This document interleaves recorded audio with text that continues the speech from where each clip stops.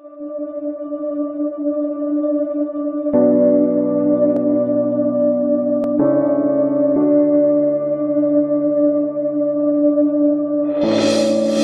9-month journey is never easy.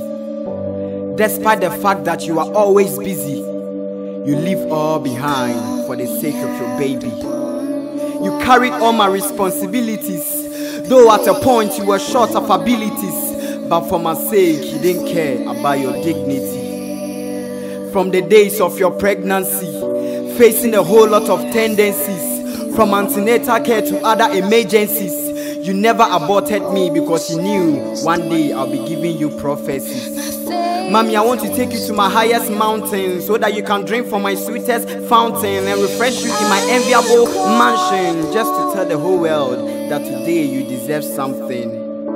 You told me to respect ladies because I'll always see them in ages, but you want me to fear ladies because they can stop me from opening my life pages. You taught me a particular scripture, so every day I read that chapter because that is the only way I could grow faster. And yes, I watch me, I will be wine me to say ate. Uti so be me bonnie ya men fanche, a ya ma men ka unya krono enche. If it's a training, a brabo and a mahinche. Mommy, permit me to explain your love with a verb, since there's no proper adverb. And after this comes my proverb. A woman of action who speaks prudence with passion, deep thought as catalyst to chemical reaction, and out of the chambers of my heart comes a standing ovation. You gave me a strong hope. You never wanted me to dope, and you told me to see beyond the sky like the telescope. Mommy, you took my pain and you gave me your gain. You took my shame and you gave me your fame.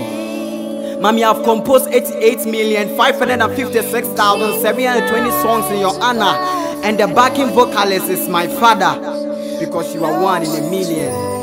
Yes, you are one in a billion. In fact, you are one in a trillion. And from coast to coast, you are the real host, and out of the billion, you are the mighty coach. Mommy, thank you for being there for me in all my debates, and I pray for a wonderful lady like you today.